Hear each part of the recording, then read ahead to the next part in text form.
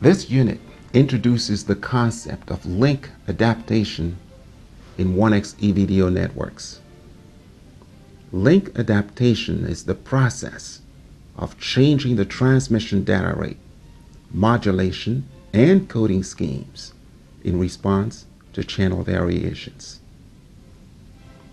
The 1X EVDO link adaptation strategy consists of an open-loop rate control scheme which determines the data rate of a packet prior to its transmission. In order to support this strategy, the 1X EVDO standard IS 856 defines various physical layer packet types for data transmission on the forward link.